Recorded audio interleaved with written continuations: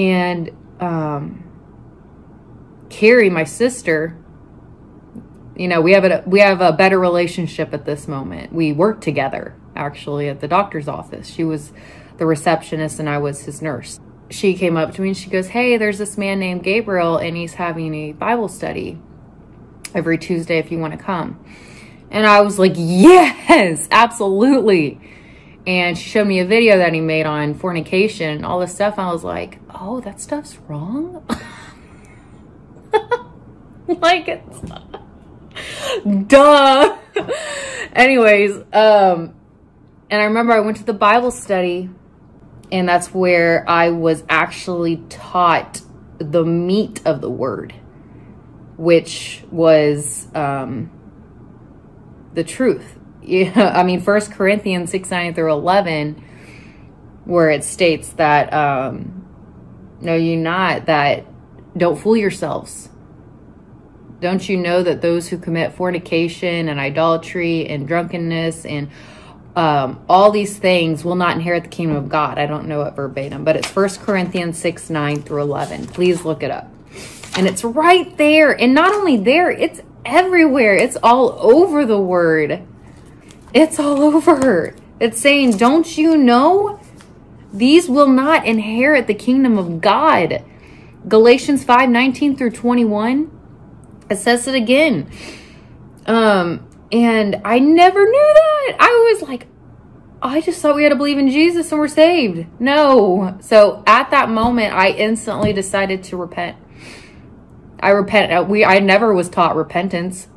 Growing up in a church, I was never taught you got to turn away from sin. It was just, oh, his mercies are new every morning. You can keep sinning. No, at that moment when I became aware, oh my gosh, I'm going to go to hell if I keep living my life the way I'm living it. I got to change. And instantly I broke up with my boyfriend at the time. I never was taught repentance. Growing up in a church, I was never taught you got to turn away from sin.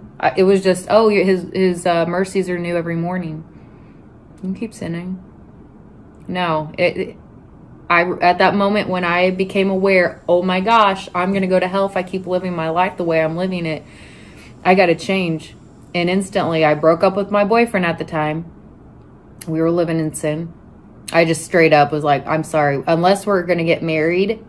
And this is, girls, women, this is the best way to weed them out.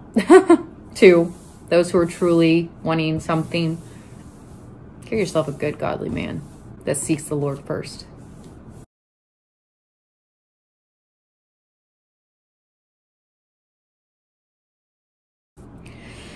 And I told him, I said, unless we're going to get married, I don't want to, I'm waiting. And he goes, oh, no, I'm good. Peace out. I'm like, okay. And I was so okay with it because I was like, God, I'm going to seek you first now. Seek me first. Seek my kingdom, my righteousness first, and all these things will be added unto you. Because I seeked him first, and now I am happily married to my husband. We have Bible studies every Saturday night at 7 p.m. for anybody. If you live in the Texas, Houston area, please message me. And I'll give you the directions. I'll give you the address to the Bible study if you're interested in that. And now we have a baby boy.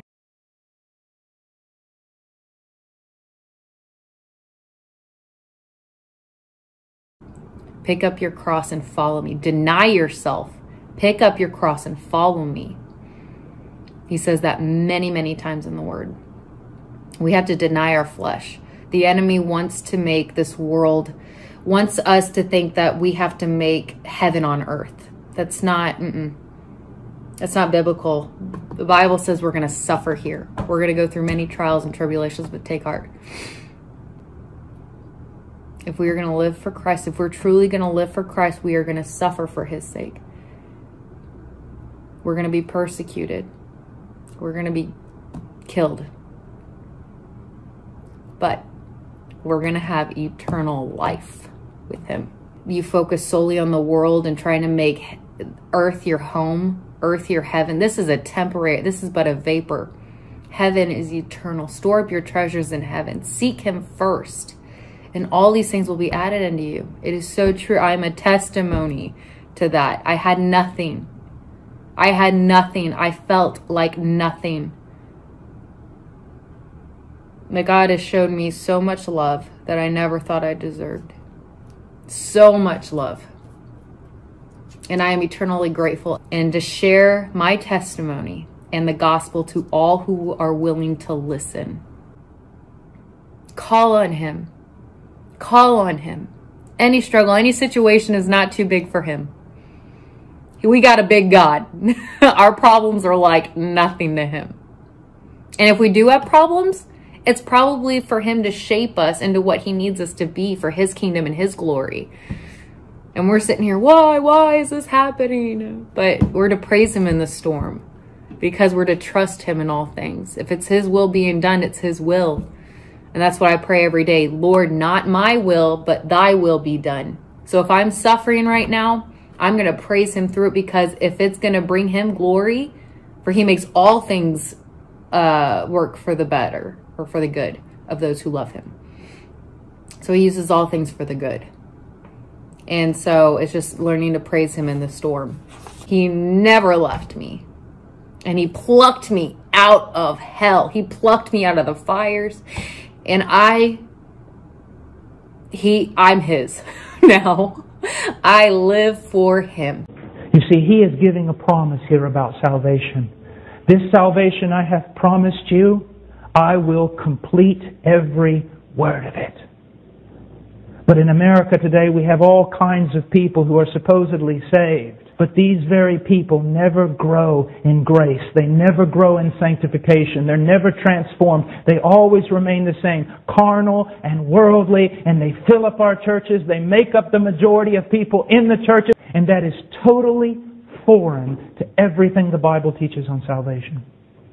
Salvation is a past tense event in the fact that He has justified His people. But it is a present tense event in the fact that all those whom He justifies, He sanctifies.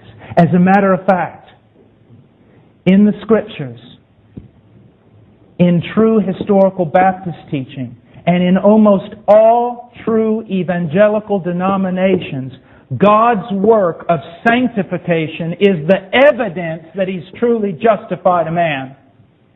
There is no such thing as a continuously carnal Christian. It is not in the Bible. It is not in church history. It is a fabrication of American Christianity.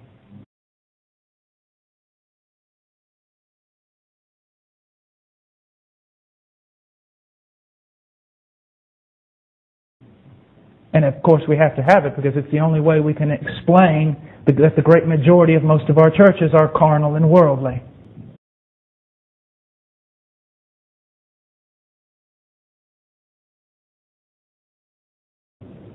Look what He says in verse 12. You will go out with joy and be led forth with peace. The mountains and the hills will break forth into shouts of joy before you, and all the trees of the field will clap their hands. Instead of the thorn bush, the cypress will come up. Instead of the nettle, the myrtle will come up. And it will be a memorial to the Lord for an everlasting sign which will not be cut off. What He's saying is, through this work of salvation, I am going to reverse the curse. Now, this is not just talking about some future time. It's not just talking about some millennium. It is talking about also His work of salvation in the life of a believer.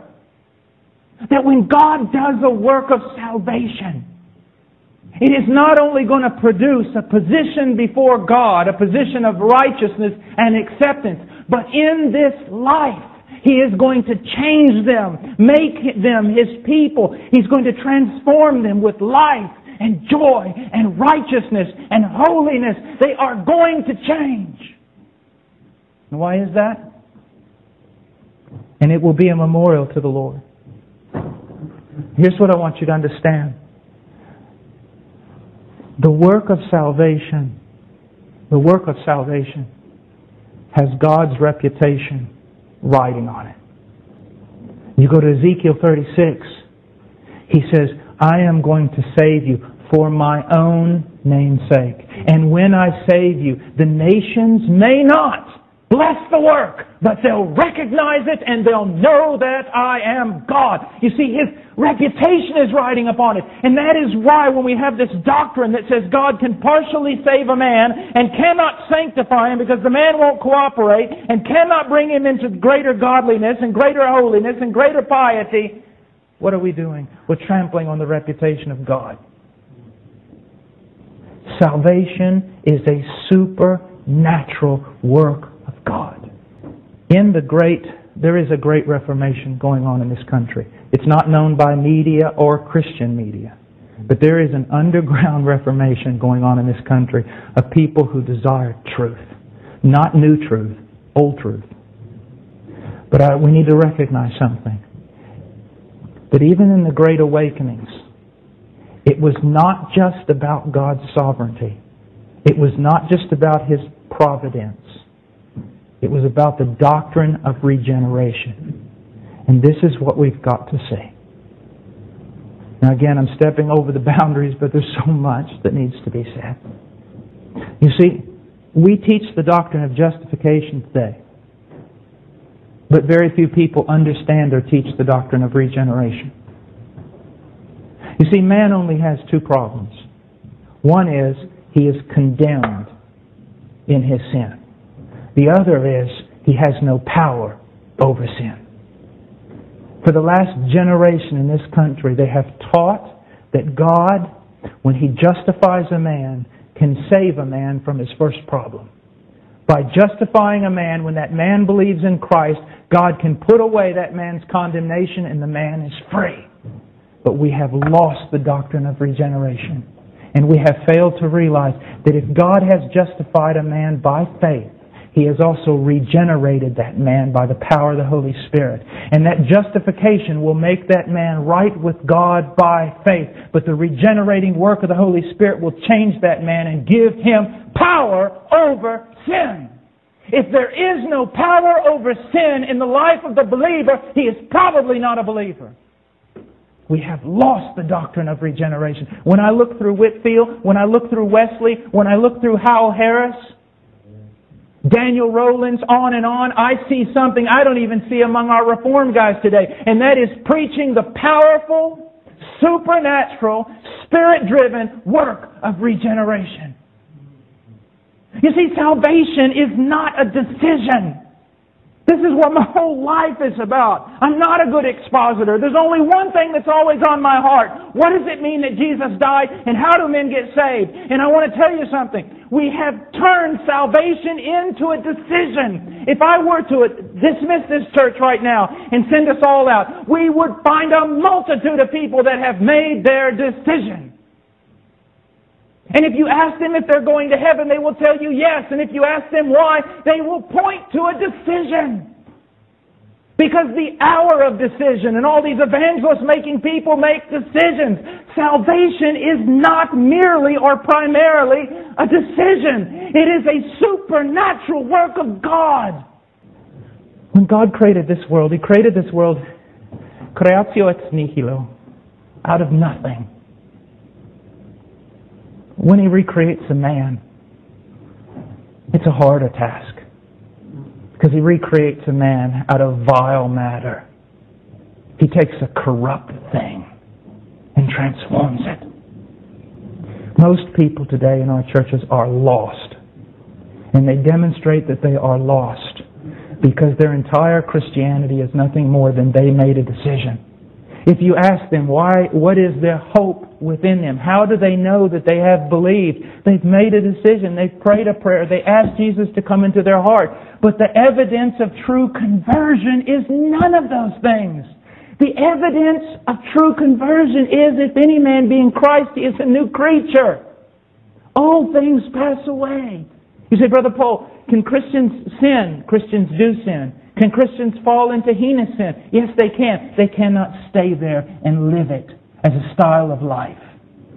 Because God will not allow it, because He is a good Father and because His reputation is on the line.